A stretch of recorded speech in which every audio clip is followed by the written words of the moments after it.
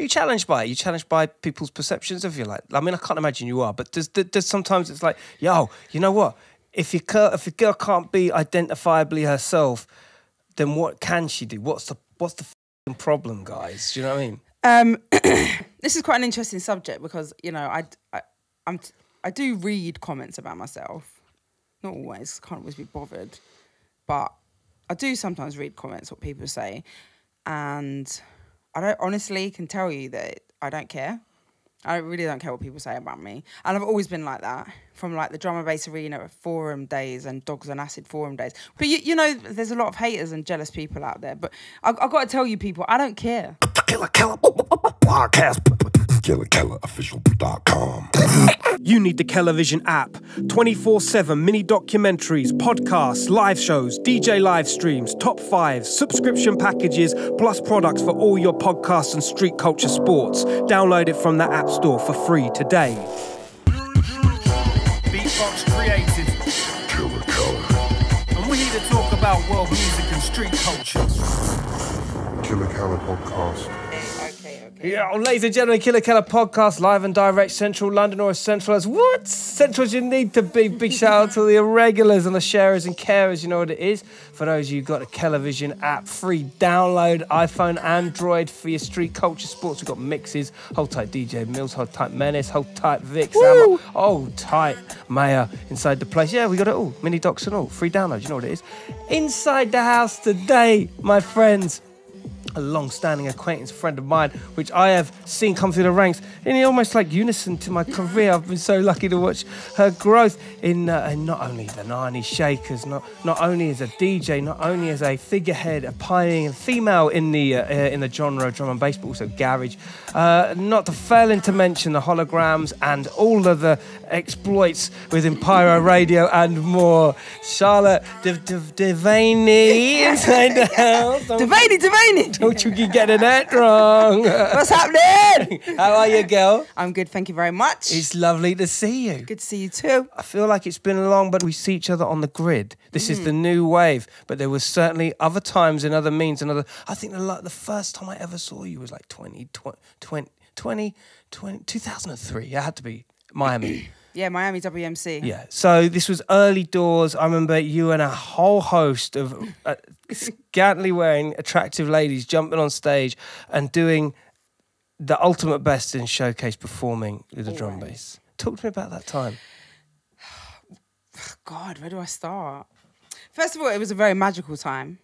It was a magical time in music and in my life, actually. So NarniShakers started in 2001.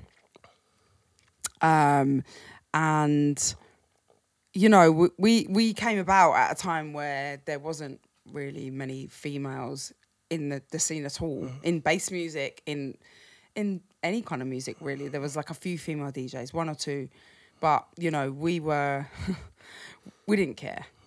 I still don't care, but we didn't care. We really didn't care back then. Like we were crazy. You know, we started off as 4 ravers. We were going to all the raves together and just going mental, like on the dance floor for hours, and picked up the name the NarniShakers by Mark from Rat Pack, actually. Really? He named us, yeah. See, there's some history for you. Yeah, he named us. Because one night we were at Moondance at Camden Palace, and we were there, like we used to go out. This was the original 4-piece. We used to go out in all the same outfits with high heels like this big. And, you know, we used to go mental on the dance floor. We're doing the splits, be like, they're like just having it and singing like Ali G and Borat anthem. Well, Borat wasn't even around then. Ali G, Ride the Punani and all this, just going mental. And Mark was like, one night, he was just like, look, it's the NarniShakers. Wow. And he just said it. And it was like, wow, that's a good name. And it just stuck. Yeah. And then like, we started getting trained up by the TNT dancers manager, who at the time were doing like all the One Nations and all of those big raves at the time. R.I.P. to Terry, because she's actually passed away now. But she, Rest in peace. Yeah, I know, really sad. But yeah, she was an amazing dancer, amazing. And yeah, she kind of turned us into a, you know, choreographed professional outfit, if you like. And she got us our first gigs, like first ever gig, 2001, Valentine's, One Nation. You know, so long time ago, man. You know, big shout out to Terry Turbo. I actually saw him the other day. Big up Terry Turbo. Yeah, man, you gotta love Don, Terry. Absolute legend. He actually had he actually made a documentary about One Nation, and I was on it. Yeah, and then he made one which I went to a couple of weeks ago about garage, about history of garage from Garage Nation. So I went to the premiere and stuff. But he's doing big things there. So respect to Terry. Yeah. So he gave us our first job.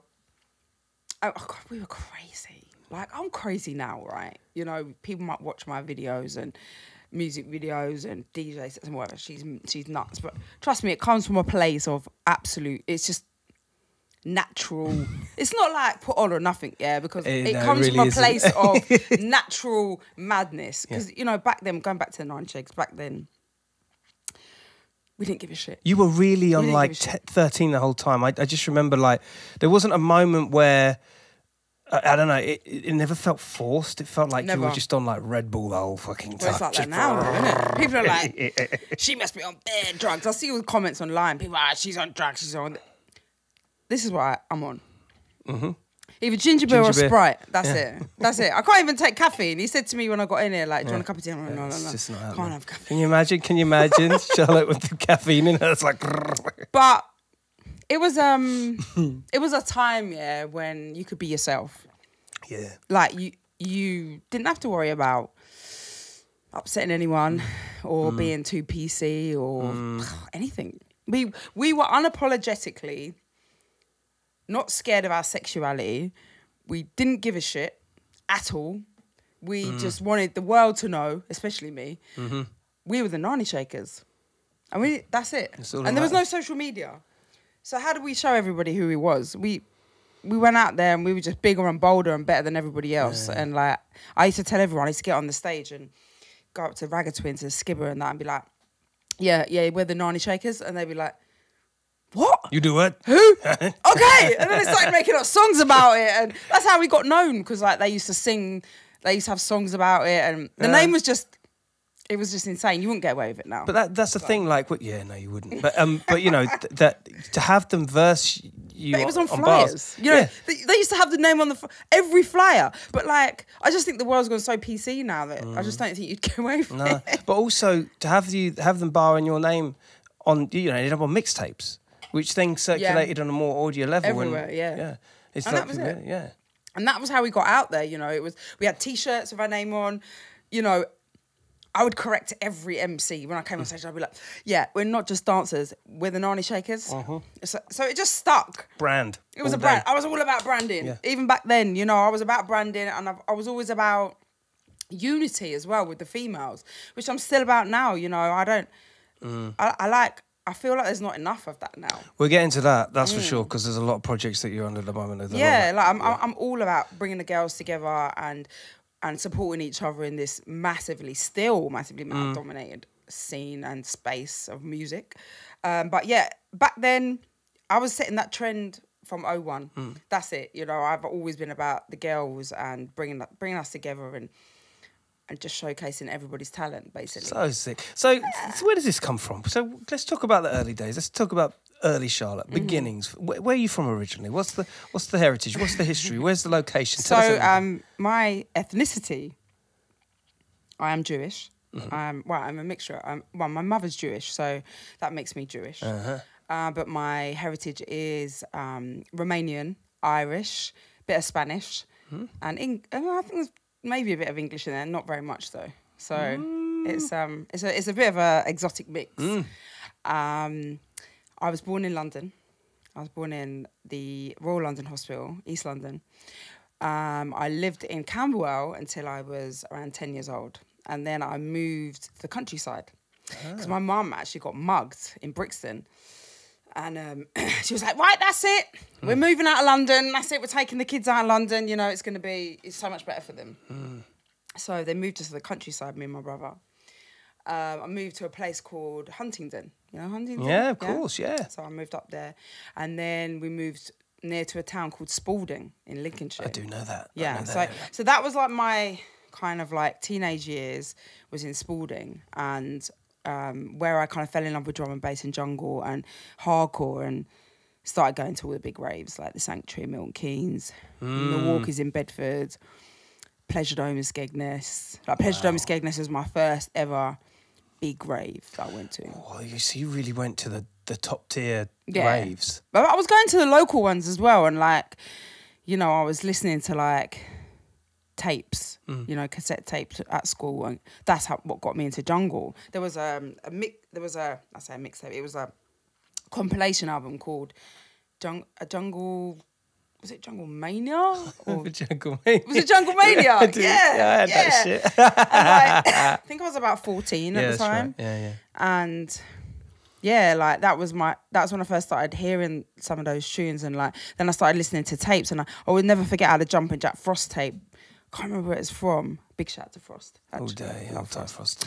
But yeah, and like a lot of very, very early jungle tunes. So, you know, I was listening to them on my Walkman at school, and so yeah, like I got into the music from young, and even before that, you know, I've always into music. But yeah, that's where it started, and then basically, I was a complete tearaway, going to all the raves, getting in trouble. And then went to college a couple of times, got chucked out. And then did another course at college, became a travel agent, strangely. Mad. And then got my first job. Son. Yeah, got my first job. Left home, moved back to London.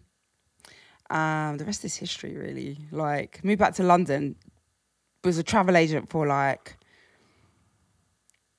a couple of years. Really? And then, like, I was going out to all the raves. Because obviously I'd got into the music from young. I was going to all the raves from young when I was living at home.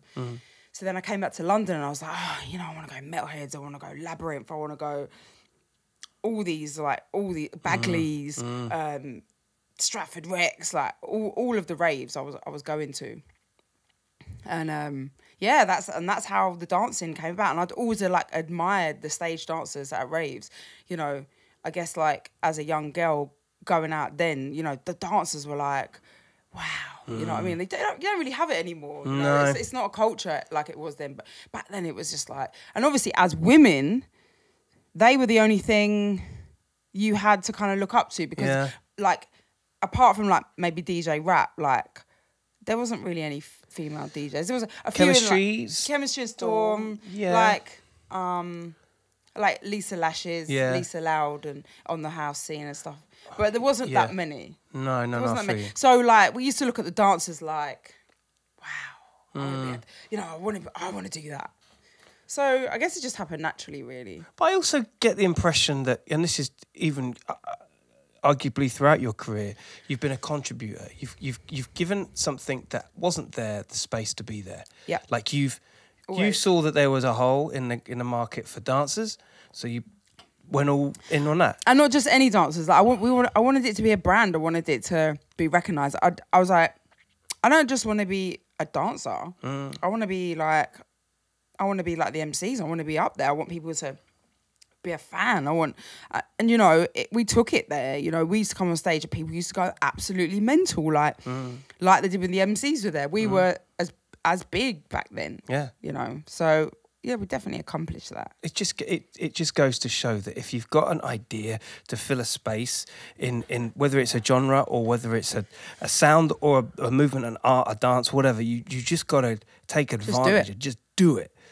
Because what happens is someone else will end up doing it. This is the thing, like, and I've always wanted to be, you know, unique in what I'm doing. I've never wanted to copy other people. I've always put my own spin on everything. Like, I find like copying other people and being like others boring. Like, I've always just like wanted to be different. Yeah. Nothing worse than seeing the same kind of passe performance and then knowing full well that you could be taking a spot and actually doing it. Yeah. You said something early doors there regarding individuality and your dexterity on the decks for starters, but also you're combining that with the movements, elements, I guess, from a performance level that you took from NarniShakers and just, you know, ever so slightly tweaking it and reapplying it into a DJ set. That's just happened naturally, by the way. Oh, yeah. I never thought, right, So I'm gonna be this maniac behind the desk. It's happened over a course of a few years because I've been DJing for 15 years, right? And, you know, it's only since lockdown that I've been playing full D&B sets and more, and bass and garage and stuff. I've only been doing that a couple of years. Before that, I was on the mashup circuit. I was playing hip hop. I was playing EDM house. You know, I was making that stuff. I had a lot of success with music in the kind of EDM space. But since lockdown, since hologram sessions, it's become very bassy over here. You know what I'm saying? Boom, boom. And that's why everyone wants to talk about NarniShakers. Everyone's just like very intrigued about my history in the scene. And it's happened very naturally. And the mentalness behind the decks, it's always been there. You know, the years that I've been DJing, I've always been lively. But definitely taking it to new levels since lockdown. Yeah. I just feel like when it comes to you and Dex, music, it's free. It comes out the way it does with you, and that's an identity in itself. Mm-hmm. It's a USP in itself. Yeah. Like, there's no one else that could do you. You know, from a performance level. No, it's kind of unmatched. I reckon. Like, what I'm the saying. Energy is like because I don't put it on. It just happens. Yeah. I'm not joking. Like sometimes, yeah, I'll be going to a job. I'll be going to a gig, and my manager will tell you this because he drives me everywhere. Sometimes I'm sitting there in the car with my hood up, and I'm like this. And I'm like, especially if it's time of the month. I mean, mate, I'm just like miserable. I'm just like, I'm not in the mood tonight. I'm not joking. As soon as I press play, I'm gone. It happened like I did a live stream at Christmas with MC Neat and Ultra and my mate Rough Touch. Sometimes I love Neat and Ultra. Sometimes I do streams with my mate Rough Touch. He's a garage DJ, right? So we do some garage and bass sets. And I went down there at Christmas and I was in a terrible mood all the way up there. And I thought, I'm not sure if tonight's going to be any good. Honestly, if you watch this stream back, I was going mental. I literally went, press play. I'm like this, turned into this maniac. Tasmanian devil shit. Tasmanian devil. It horns come out and it happens on like almost every set. I'd have to be really ill. I've even DJed just after getting over COVID and stuff like that and still had energy. Not quite the same, but had like... Really? Yeah, like... I don't know what it is. It's just natural. So if you see me, and you know, you think, oh yeah, she's on loads of drugs, or oh, she's putting it on. Honestly, I'm really not. Are you challenged by it? Are you challenged by people's perceptions of you? Like, I mean, I can't imagine you are, but does sometimes it's like, yo, you know what? If your girl can't be identifiably herself, then what can she do? What's the fucking problem, guys? Do you know what I mean? This is quite an interesting subject because you know I do read comments about myself. Not always, can't always be bothered. But I do sometimes read comments, what people say. And I don't honestly can tell you that I don't care. I really don't care what people say about me. And I've always been like that. From like the drum and bass arena forum days and Dogs on Acid forum days, which back in the day was like the only way that trolls really could slag you off. Now it's like everywhere. I'd say like with me, I'm a very Marmite kind of artist. You either really love me or you hate me. And I see lots of people that hate me for absolutely no reason, just because I'm like lively and spreading like happy vibes. Do you know what I mean? They always find something to slag me. Oh, I wish she would stop jumping about. Oh yeah, she can't mix.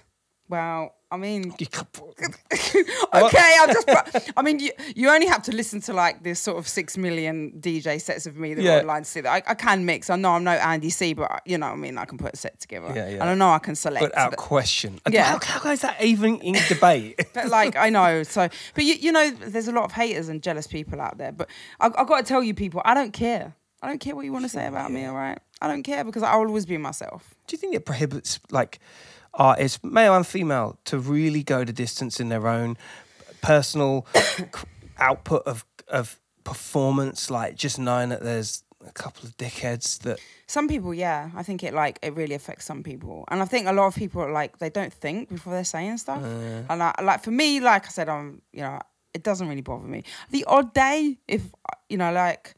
if I'm having a bad day and I see like a comment, I might for 5 minutes I might be like, then I think, oh, whatever.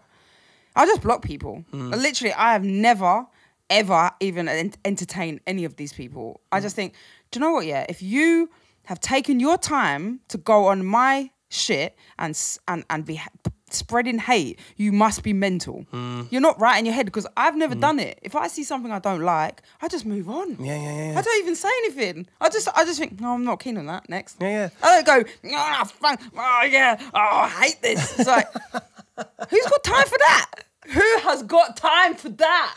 Like, if you're listening and not watching, so listen, yeah. This lady is so animated. I'm just here enchanted watching her move. It's like she just goes. Like, oh, thanks, babe. That's the real shit. But listen, let me tell you, yeah, because you know, I'm sure there'll be a few people watching this, like intrigued or like to hear what I got to say and whatever. But honestly, if you really want to write bad shit about me under my videos, crack on, because I don't care. That's it. So now you're obviously mental and not happy with your own life. There's that theory that even the haters love you too, because you know sometimes they, you know, that you become such a thing to them. And it's, they can't help it. It's like they just get so enraged by your happiness. It's like, oh my God, I've just got to tell everyone how much I hate her. It's like, whatever. So yeah, it's just fine. Because I got to tell you, yeah, I don't never hurt nobody. I'm just out here spreading peace, love, and unity, man. Because that's what it was about. That's what it is about for me still. Yeah, it. Yeah, and the drum and bass landscape, the music landscape keeps on evolving, and it's all about the numbers. It's all about the. I would argue actually, and this does come from a good place, that it is about. I think this generation's drum and bass is all about the expression of good times. We've all had the bad times. Yeah. So now there seems to be almost to the point where skills don't actually need apply too much, just as long as you're enjoying yourself. Well, I don't know, man. What do you think? What, are we talking about drum and bass, or are we talking Yeah, about, talking about DJing generally. DJing in general. I mean, I think like the DJing world is so saturated. I sometimes it takes my breath away as to how many DJs there are out there. Fucking lot of DJs even out there. even like, you know, female DJs. When I started DJing in 2007, right, there was not that many female DJs, and I was kind of in a group of small group of a new wave of female DJs, and I think back then it was like model DJs. You know, they wanted like pretty girls who could play, and I travelled the world doing that because of that when I first started out. You know, but there wasn't that many of us. You know. Now it's just honestly, it really does blow my mind. Yeah. And you know, I love it that there's so many girls, but what I would love to see is that more of them are actually getting booked on shows. Like you get one girl on a show at the bottom of the flyer most of the time. Not every promoter, because there are some that are really trying, but it's still a long way to go. You know? Do you think some of that is because of the timeline in which it takes to develop a brand and an act and an art and as a DJ? You know what I mean? Like, I know. There's also this. I know, and there is a bigger case that, you know, one female upon a flyer should, in theory, cater for enough. But I do feel like the complete opposite. There's two ways to look at it. Yeah, one, you can look at it in a inclusivity way, or the other way you can look at it is, okay, maybe there's not enough women that are making music. Maybe there's not enough women that are putting the effort in to get, I don't know, big numbers on their videos, or there's not enough women that put in enough effort into, like, look at everything I do, for instance. Yeah, you slam it, though. Name another female in the in the bass world that puts as much effort into their content as I do. Yeah. You know, as much as I am very much like female power, you know, I'm all about that, and I want to see more women winning. I also believe that you still have to be talented, you still have to work hard, you still have to put time and effort into what you're doing. You can't just expect to get bookings because you're a woman. Yeah, like that's like, that's ridiculous. Yeah. So I mean, you know, even when I try and bring the girls together, and I might put together a lineup with all girls, or, you know, I've got to rate them. Yeah, I've still got to think, yeah, you're sick. Yeah. You know, you can be part of my clique. You know what I mean? Like, you still got to be good. Yeah, I feel that. Yeah, I do. especially like, sorry to cut you. No, go. Especially sure. like for someone like me who works so hard. Yeah. And has been working so hard for over 20 years. Like, I've literally never stopped. And like, if you want success, that's what you've got to do. That's it. Yeah, that's Roll right. up your sleeves, work hard. I don't want to hear it that you feel you're entitled to this or that after only being around for a couple of years. Nah. Do you know what I mean? You've got to understand the kind of pecking order. No 8th place trophies or anything like that. It's got to be right. It's got to be a lot. Okay, so look, you're exceptionally rated on this show. I want to know a day in the life of Charlotte Devaney. I mean, we're talking now about work rate. Let's get into your daily work rate. What did you do from 8 in the from 6 in the from 4 in the morning? What do you do? Let's go. So, okay, here's I want to know what you eat for breakfast. So, I want to know what you do in the gym. I want to just lay it on the table. So, usually I wake up about 8 o'clock in the morning. Good call. Right, and wake up and immediately we're checking my emails. Good mood or bad mood? Depends on time of the month, really. Okay. Depends on time of the month, being a woman and all that, you know. So sometimes I go out for a run with my dog. Sometimes I just get up and I'm working flat out straight away. I run my own label. I run my own management company. I run everything myself. I have some massive projects I'm working on all the time, but not just my own, because my company also manages Fabio and Grooverider. So we'd like to do the dons. Yeah. So everything they do. You did hear what she just said there. So yeah, you know, everything they do is basically down to me, really, apart from them, or them, obviously themselves. You can rewind that back and listen to it again, everyone. So as well as everything I do, my company runs their lives, basically. Yeah. Everything they do, the orchestra, that's all down to me. Stop it. So, yes. No way. So you got the ins and outs on that one? Incredible. Yeah, I'm part of that team. There's a big team on it, obviously. But yes, we are part of that. So aside from that, I run my label. I have a production company. So like all the hologram sessions, everything is done in-house. I shoot all my own music videos. I direct all my own music videos. So you do it all in-house? You do it... Who does the hologram? Me and Joe. I have a business partner, stroke manager called Joe. Big up the wizard, Joe. Who's an absolute genius. And we do everything together. We make music together. I have my own studio. Everything is done by the two of us. So that includes my career, Fabio and Grooverider's career, Fabio's career, all my holograms, all my music videos, all my music. I have my own studio, as I said. I write and produce all my own stuff with Joe. We are a self-sufficient dream team, basically. But I've got to tell you, it kills me. Really? Because like no one else helps me with anything, really. It's hard, you know? And that's success, I guess, but like it's tiring. No, I think some of that, because I can relate with that, and I think sometimes it's about being in the game for a period of time, for a few seasons now, where your heyday seasons, you know what I mean, like where your heydays are becoming more like away days, and you're just looking at things like, well, actually, if I have help from somebody, I need to make sure that they you know what I mean, they're packing the same weight from their side. They're cutting the mustard, definitely. Yeah, there you go. It can be few and far between, and when you find that right person, it's like it's taken me years to like find someone on my wavelength, to find someone who works as hard as me. And you know, I've worked with a lot of different people over the years, like different producers, different engineers, different writers, different everything, right? And yeah, I've worked with some great people. Prior to meeting Joe, we met in 2000 and just after I had this hit with Snoop. 2016. So we met then and started working together, and it's slowly become like we've slowly built an empire together. Slowly gelled, just works. Yeah, like we worked for about 3 years, not making any money at all, and we were just building everything up, and he had a vision for me. That's how it started. He had his vision for me, and he believed in everything I was doing. And then slowly but surely, and then I was like doing all my stuff, but I was helping out Fab and Groove as well with everything they were doing. And then, you know, slowly but surely between us, we've built like an empire, which is Karma London, our company. And I'm really proud of what we've done. You should be. Damn fucking right. We've done some big stuff. So this brings you up to around 12 o'clock, 1 o'clock lunchtime, right? So see, we've done all of that, yeah. Sorry, I forgot we were talking about a day in the life. You carry on. So, you know, you've got... It really depends, you know. Some days I'll go to the studio. Some days I'll have a shoot. Some days I'll be editing videos because I do that too. Edit all my own after movies, all the crazy videos you see on my page. I'm editing those. I'm also whipping Joe because, you know, I'm a woman and I can multitask. So I'm like ringing him up, right, what's going on today? God, I you know love what I mean? Bossing it out. Sometimes I'm going to meetings, multiple meetings. Today I've been to a couple of meetings. I'm on the phone a lot, hustling away, doing business. I'm on the emails.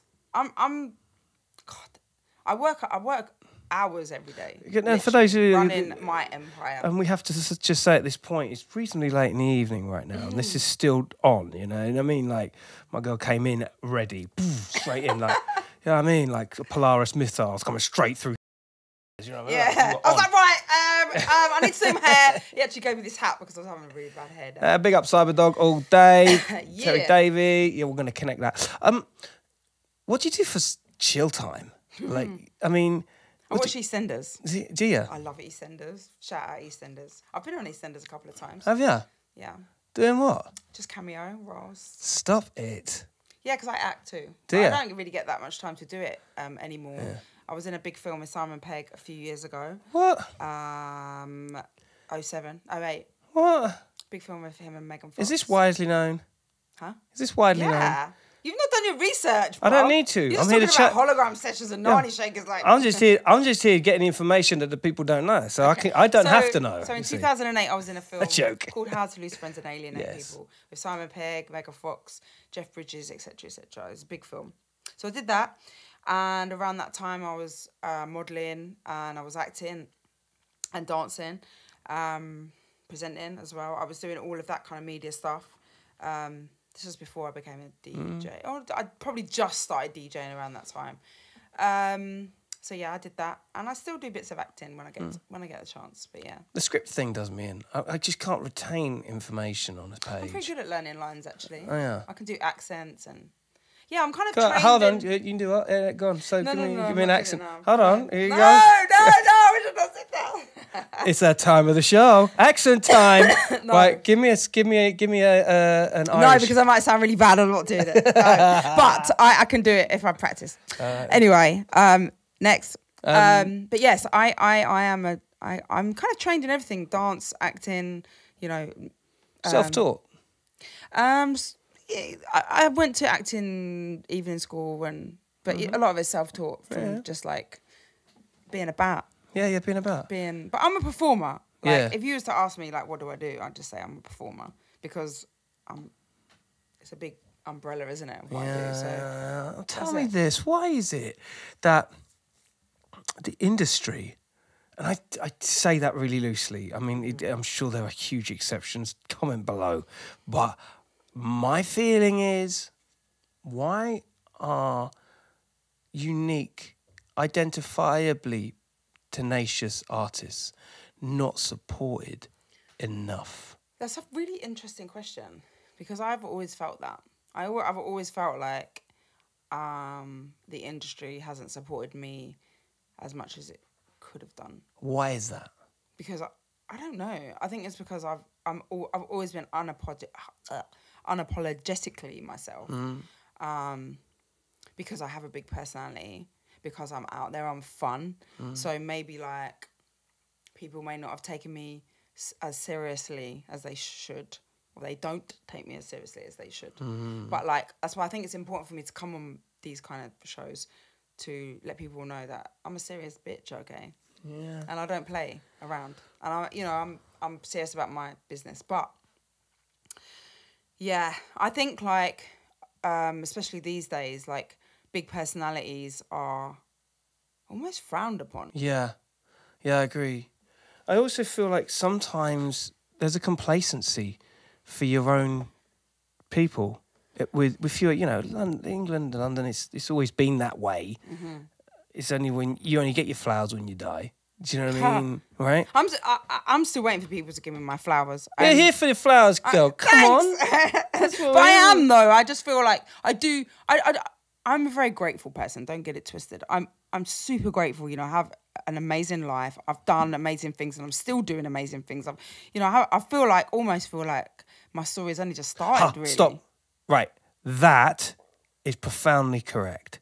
you are just starting. And that's what's bonkers, because I think when it comes with the hate and all the kind of stuff, that's so 2023. It is. And like you're so relevant again. Yeah. When you were relevant before, but in a different model. Like the fact that you rebranded. I've reinvented myself because, like I say, that shit's sick as fuck. I can say, oh yeah, you know, this year I've been in the business 23 years. But when I say I've been in the business 23 years, I haven't been DJing for 23 years. I haven't been playing drum and bass for 23 years. Oh. I started out as a dancer. I was a model on the front cover of magazines. Yeah. I was an actress. Like I said, I've done films. I've done adverts. I've done this. I've done that. I've done presenting. I've done all of these things. I've been a DJ for 15 years. Yeah. I've made music. I've had hit records with Snoop Dogg. So many things. I mean, even like this year and last year, I had a deal with Rimmel, London. I did 3 adverts for them, made the music, vocaled them, that ended up on an advert. You know, God, so many things. So yeah, I've completely reinvented myself over those 23 years, because I feel like if you keep doing that, you'll always be relevant. Yeah. Because, I don't know, let's get it straight, like, things don't last forever. No. Like, it's very hard as an artist doing one thing for 23 years, for instance, and still be relevant. That's why, you know, Fabio and Grooverider are so amazing, because after 30 plus years in this business, you know, creating drum and bass, they are still massive. Yeah. You know what I mean? Like people like Frosty, you know, all of these Frosty. Legendary people that I have so much respect for. You know, they're still doing the thing, man. Doing it. But you know, for me personally, like I've definitely reinvented myself in the last 2 and a bit years, and it's an exciting journey. I actually was saying this to Fabio last night. Like I was like, you know what? I'm just enjoying the ride at the moment, because I almost feel like a young girl again. Like I'm just in a new space. I'm in this bass music space that I wasn't really in before. And it's new for me. Let's talk about your Fabs. I'm really intrigued about it. So like, you know, this is the questions people want to know. All right. Right. So what's an evening in with you and Fabs? You just what do you talk about? Do you talk about what's the scoop? Me and him, right? I think the one thing that's kept us together for so many years is the fact that we never run out of things to talk about. We talk for hours. You know, like we'll lay in bed at night chatting shit until we fall asleep. He reads me stories from the Mail Online, or we'd love trashy stuff. We're always like, we love hip hop. We're always like looking for the next big new hip hop artist. We love to eat. We eat loads of nice favourite food. Foods? What do you guys eat? What's the go-to? Japanese is our favourite, but we love like everything, man. Nice. We love all kinds of different food. But he's very different to me, and I think that's one thing that's makes us work. He's very different to me. What's the yin and yang in that? So give me differences. I mean, he's not crazy like me, but he is crazy like me. Like if you know him, he's got a very zany, crazy, fiery personality. We call him the boiler. That's what we call him. Like between like Martin and my circle, and anyone that knows me is gonna laugh. At this point, we aren't editing, so keep going. Yeah, we call him the boiler. His name in my phone has been the boiler for the last 20 years. That's incredible. Yeah. So he's crazy in his own way, but he's not like crazy as in like I'm crazy. He stands behind the decks like this. The only time you'll see him dance behind the decks is if he's had a few drinks. It's iconic, man. The way these two, Fabs and Groove over the desk, you can see the silhouette of them just like... Yeah, just silhouette. Just they don't need to move. They don't need to do all this. Oh, they're just God, like, they're just them. Fuck yeah. Yeah, that's just them. So we're very different like that. I think since I've been playing drum and bass, there are a few tunes that we cross on that we like. But generally, our styles are very different. But, you know, sometimes I play at their parties and, you know, I can mix it up and do a Fabio and Grooverider type set. Does he ever do you stand over your decks watching you do it going, yeah? He taught me to mix, though. Really? But does he ever, you know, while you're DJing, just turn down the master? No, he doesn't come near me. I'd be like... How the dare you?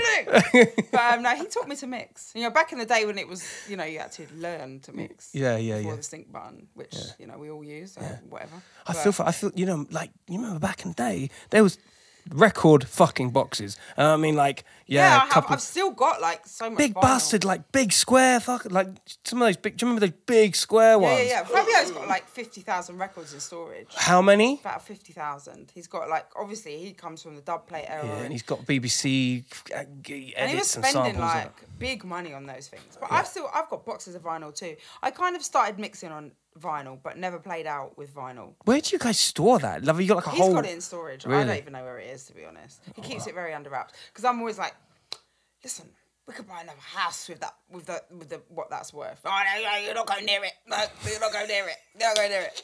So I've been trying people to get near this vinyl for like some Can you time. imagine? Can you imagine the But place? yeah, I know. He won't let anyone near it though. It's very protective. Anyway, but I've got quite a few boxes. I need to go through it actually. I've got some dubs up there. Really? Yeah. Got some VIP specials. Loads. Like, as prior to Fabio, I used to go out with Quiff from Total Science. Okay. Remember? Yeah. No, I don't remember You don't it, but I'm remember. in total science, of So course. yeah. Big shout out to Quiff. Yeah. I used to go out with him. Went out with him for like 3 years, and around the time when Total Science were making some of the most iconic tunes ever, like, and he wrote quite a few tunes about me actually. Greatest Thing, Living with Beaker, because he used to call me Beaker. Beaker. Yeah, he used to call me Beaker. Why? Beaker from the Muppets. I mean, Stop it. so yeah, loads of some of the iconic ones. But you know, I was with him when he made Squash and some of the big ones. Wow. You know, their music back then was just absolutely unbelievable. Can you imagine, like, dude, you were like part of that influenced real big tunes. Yeah, big tunes like Greatest Thing. I remember him writing that and naming it after me. There was a few, and then we split up, and I got with Fabio, and then there was a couple of tunes he made because he hated me. So it just happens as well. Silicone Mistress being one of them. Oh right. Yeah, Look, there was a few. hey, listen, you know, No, you it's all can't win good. them It's all. all water under the You bridge. can't win them all. No, you can't win them all. Life, you never know what's going to happen. But like, yeah, he was a big influence on me, like musically. We were really into, like, he really got me into like deep hip hop, and like I've always been a hip hop fan. Like hip hop's arguably like always been my favourite genre. Yeah, like, it's hard not whether to I was love it. playing it, because I went through a stage of playing. I had 10 years of like traveling the world, playing like the mashup circuit, playing the West End circuit. Like that was my training ground. Are you into like breaking or graffiti breakdancing? Because I imagine as a NarniShaker, you can dig the breakdancing. Yeah, I can dig it. Definitely dig it. But I'm a big hip hop fan, and Fabio's a big hip hop fan, and like, especially like the early 2000, mid 2000, late, kind of up to about 2010, like that era of hip hop was just unbelievable. Oh my God, can you? Oh my God. I mean, switch on MTV Base at any given point, and it was just like, what the fuck? Banger after banger Banger after banger after and banger. like in the club scene back then was like Something else, amazing. yeah, There was yeah. so many tunes. But you know, I'm still really into it, and me and Fabio, we're always online looking for new artists. Do you go out? Do you go out to clubs? What's your favourite clubs that you both would go to? Not so much anymore. Not I really. think because we're like so busy working. Yeah. I love festivals. I go to festivals in the summer. Yeah. I go to Wireless. Like I love going Wireless just to go out. But I think as I've got busier, especially in the last couple of years, I just haven't had time really. But occasionally I go out. Yeah. I love going out to Garage as well. Like Garage is one of my first loves. As much as I was part of the drum and bass scene early, I've been going out to Garage since like 99, 2000. Yeah. So I was like an Iron Up a girl. I went to all the garage raves. I used to dance at quite a lot of garage raves. So everyone in the garage scene are like family to me as well. And I do play garage sometimes as well. Yeah. So yeah, I've got a big love for garage. I love garage. You know what I love the most, Charlotte, is the fact that, because you and me come from the same pedigree and time, and time of being into music. Mm-hmm. And this may sound really lame as shit, but I see you and me and you, I see that. Yeah. I can totally see the timeline. Yeah, I kind of know where you were at in 2000s to 2005 to when you said MTV Base there, I could almost like picture the songs immediately. Definitely. And I really loved that. I'm endeared by that. Even like the Channel U days. Yeah. If we're talking UK. Because I've always been an American hip hop fan. Like there's been a few UK artists that I've fucked with, but like mostly I was I'm still obsessed with American hip hop. And I actually got to work with quite a few American artists. Like over the years, I've worked with Snoop, Fat Man Scoop, Rich the Kid, Riff Raff, and all the aforementioned. You know, they've gone on to great things. But yeah, I've worked with a lot of American artists, and a lot of English too. But I've always been a big American hip hop fan. UK wise. You know, there's a lot too, but like Channel U days were like legendary. You know what I mean? And I did quite a lot of those videos back in the day as well. I would imagine so. Yeah, I imagine again NarniShakers moving on into like music. We did loads of music videos. I was in like Mystique Scandalous. I was in some big like legendary videos back in the day. I was in that. I was in Lisa Mafia All Over, Sugar Babes. I'm not even going to sing it because I can't sing. But Freak, I think it was. Like they were shot at Bagley's. I remember like we shoot a lot of stuff there. The first N-Dubs video when they first came out. Jeez, man. Better not waste my time. If you look that one up on YouTube, it's hilarious. I'm all over that video. That was their first one before they got signed. Like loads. I've known a lot of artists when they were first breaking out, like big artists, you know what I mean? So I can definitely say like over the years that I've known a lot of people at the beginnings of their career. Even like, even like Lady Leisha. Like when I first worked with her, she was big, but it you know, nothing to what she's done and what she is now. Do you think the key to longevity is being able to move with the ebbs and flows of your skill sets and what is needed at the moment? Like because you've got a toolbox of different things that you can do, and you lend it to whatever to make your imprint. Yeah. For whatever it is. Longevity is, like I said earlier, I think a lot of it is one, just being able to keep reinventing yourself. Also, it's about keeping up with the times, not being afraid of mixing with people that might be younger than you and being on their level, and just keeping it fresh. You know. Like, yeah, I might sit down sometimes and be like, wow, it was better then. Or, it was better before social media. Oh, it was better when we could be more free. Or it was better when everyone didn't have a mobile phone in a rave.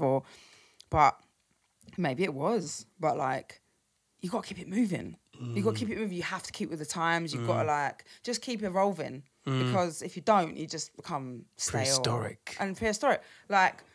We can all think fondly. You can always think fondly of a certain time. Yeah, it's true. Especially when you've been around a while. You can, you know, I sit back and like, oh yeah, NarniShakers 2001, and oh, that was such an amazing time, and you know, it was just so free and so this and so that. Everything was perfect. But then I sit down and I think, yeah, okay, it was that, but I was also skint. I had no money. I didn't know what I didn't own. A big house. I didn't own a nice car. Hadn't travelled the world. I hadn't done all these things that I've done now. So was it better then? It's always hindsight, isn't it? I don't know. It's that thing, yeah. Because you're putting yourself back into a place with all the wealth and knowledge that you've gained from doing it. There's really no mistakes in this thing, and there isn't a. You make a lot of mistakes. Like I've made so many. I still make them, but I just. I think the main thing is I'm just out here trying to be a good person, trying to spread peace, love, and unity, trying to be nice to everybody, look after my family, my fans. My fans mean the world to me. You know, try and be nice to everybody. But you mean the world to them. That's one thing I'll say about the comments. I mean, I know you're looking on balance, I think, but all I see is like...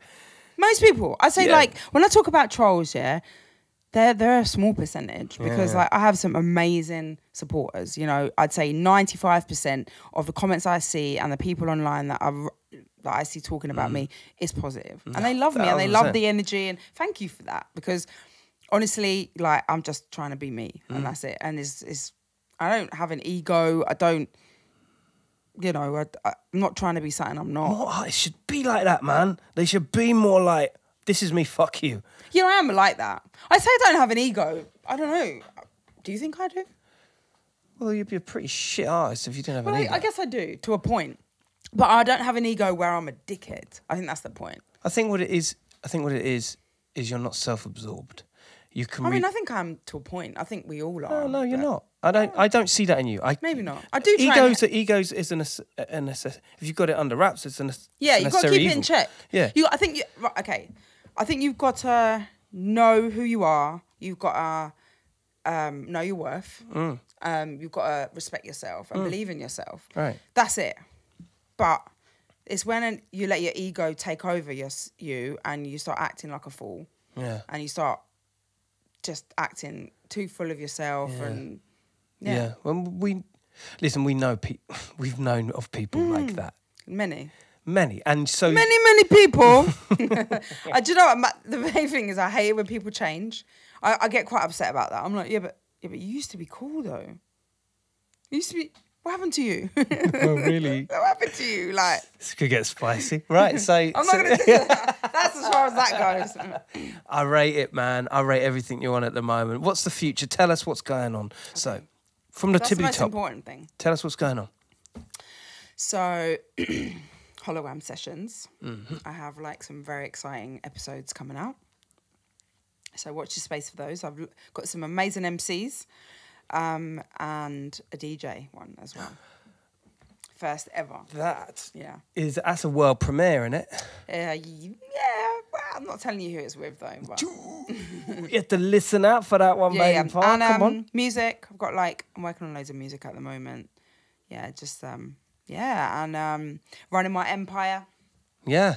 I'm doing my own nights.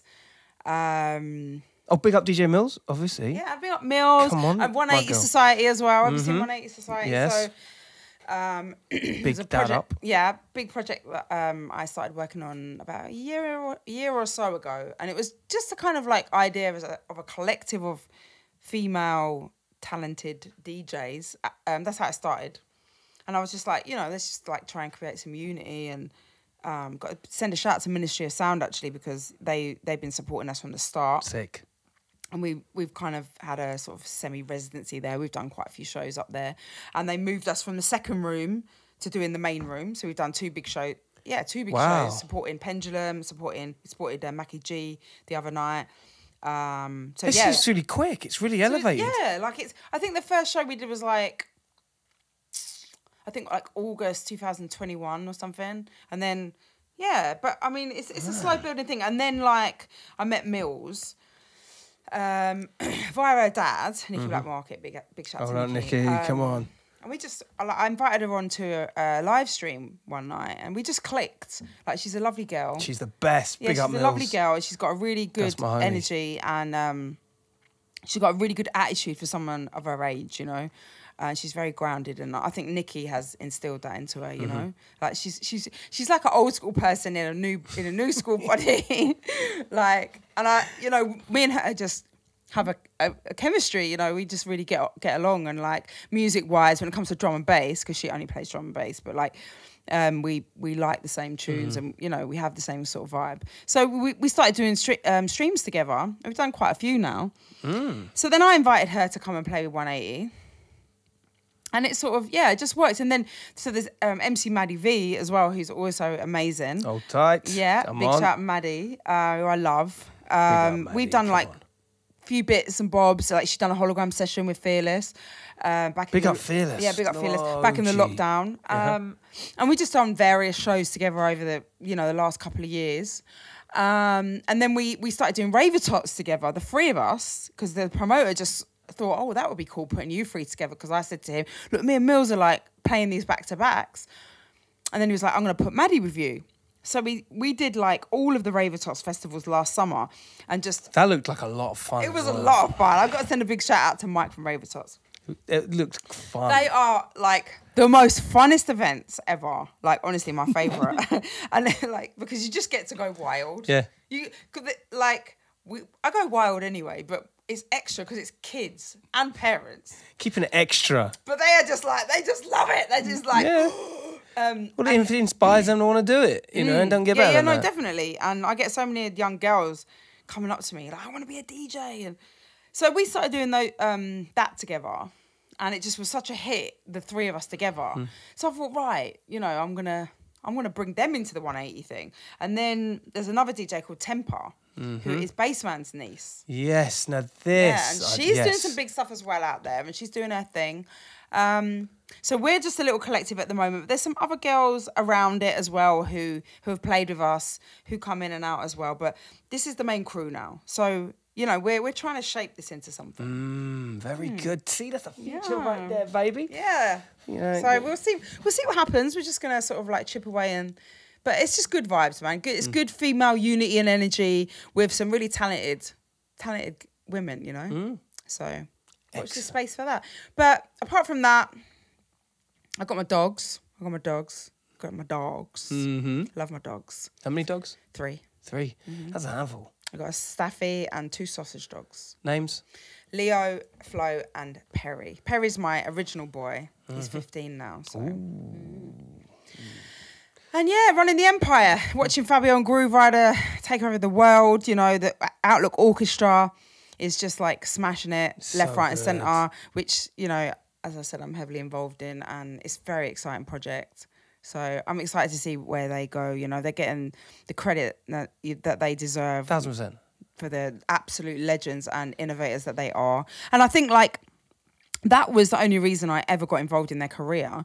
I never thought I'm going to be a manager. It was like, okay, you are absolute legends and pioneers and amazing, and, you know, pretty much always been up there, top of the game. But I just felt like there was something missing. Like, they didn't have as good enough management, and there was a brand there that, you know what I mean, that could be exploited more. And I think the main thing was I wanted everyone to know, like, who the fuck they are, man, and like what they've done for music, not just drum and bass, urban music, everything. Because without that early jungle creation, there's no grime. There'd be no grime. There'd be no garage. No. And they were like even like the first black DJs to play house music in this country. Isn't that bonkers? It's mad. It's mad. So I was just like, I wanna let people know, and I think obviously because I've been going out with Fabio for so many years, like I wanted to help. How many years is it now? 20 years this year. 20 years in November. Congratulations. It's like, yeah, I think we haven't been like properly going out for 20 years, but we've been together sort of 20 years. That long. It's been a long time. Oh. So yeah, their project's really exciting, and you know, it just goes to show as well, like, never give up, and like you can reinvent yourself as many times as you like and still have exciting new things happening all the way through your career at any age. It's such a good sentiment to end on. At any age, give up, man. You know what I mean? Never give up. Never. Just keep innovating and keep it fresh and keep coming up with new ideas and don't let anything get stale. Yeah. That's it. And they've always done that. And also, don't get in the way of yourself. No. Like, if you are the way you are and you are how you like to be, then be that. Right? So that's it really. But yeah, the future's exciting. There's lots of things happening. And I'm just on this journey, you know, just like being me. Being her and doing it well. And thank you so much for doing it right. Thank you so much for being a part of the podcast. Yay! Charlotte Devaney inside Big up, the place. Killa, and thank you for having me. Charlotte Devaney. Devaney.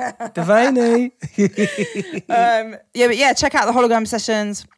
Check out my music, Spotify, and thank you to everyone that supports me. Yeah. There you go, from the lady herself. Lots more in store. Thank you so much for joining us. Killa Kela podcast, out like in, was out of fashion. You know the deal. Sharing is caring. Tell a friend to tell a friend. All right. Remember, crime don't pay, but neither do they. You stay in touch. Don't talk to anyone. I wouldn't. Stay lucky, people. Peace.